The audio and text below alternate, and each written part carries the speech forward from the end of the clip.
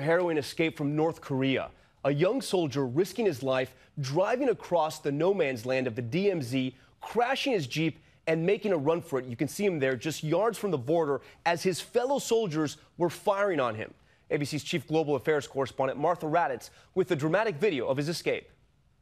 It happened near these iconic buildings straddling the border, the only place where soldiers from the north and south come face to face.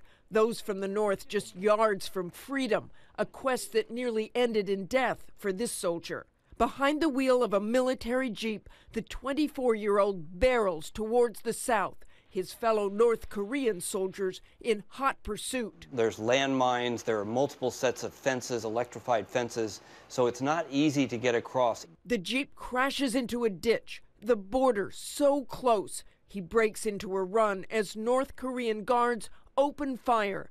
Dozens of rounds aimed at the defector, 5 or 6 ripping into him as he crosses the dividing line. Critically wounded, these infrared images show what happens next. South Korean soldiers stay low, avoiding fire, crawling towards the defector. That is him lying still.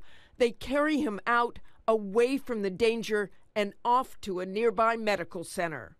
The defector is expected to survive, but he not only has those bullet wounds from which to recover, but he had parasites throughout his body, likely from food and water that were contaminated, which gives you a real window into what life is like for those soldiers and North Korean citizens.